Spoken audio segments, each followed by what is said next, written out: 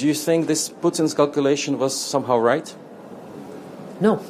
If you look at the fact that we are about to open, hopefully, after a decision of the European Council, membership negotiations with Ukraine, I think the answer is the complete opposite, that this is the clearest sign yet of Europe's long-term support for Ukraine. We are the largest contributors, and we have shown from the very first day that we will not leave Ukraine alone, and that message is as strong as ever, because it is exactly what Putin would like to exploit if we give in any way a different message, and that's not the case.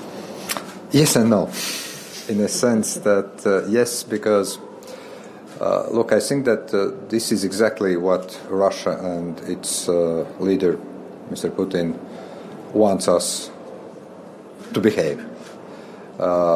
He really believes that in democracies, the political commitment is weak because we tend to have elections, we tend to have a lot of discussions, there are always policy debates, there are always discussions about the best way forward. There are also priorities ranging from the geopolitical issues to the health and social issues, and I think that his calculation is simply that in dictatorships manage wars is actually easier than in democracies.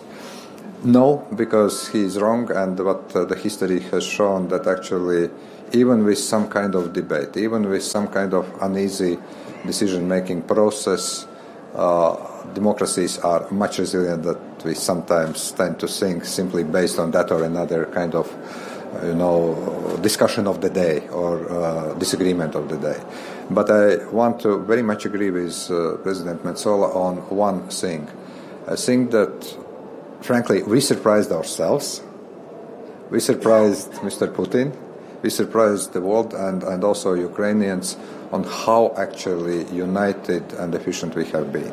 What is currently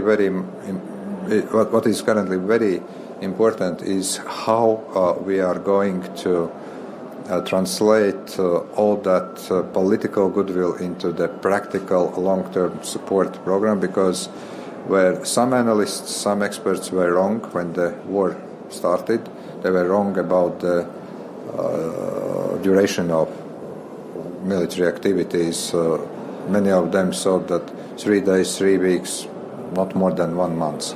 Now we all understand that this war is going to last for a while, and now we all understand that we need to get this kind of policy, the strategy, not only here in the European Union, but also in a broader sense in the NATO, in coalition of those countries that are supporting Ukraine on a long-term strategy. That requires more finances for Ukraine, that requires clear political path for Ukraine and Moldova to join the European Union, that requires build-up of defense industry, defense capabilities of European members of NATO, of the EU member states. So there is plenty to do, but I do believe that yes, the calculation of Putin is there. Now we have to do whatever it takes to prove him completely wrong. Thank you very much. Thank you.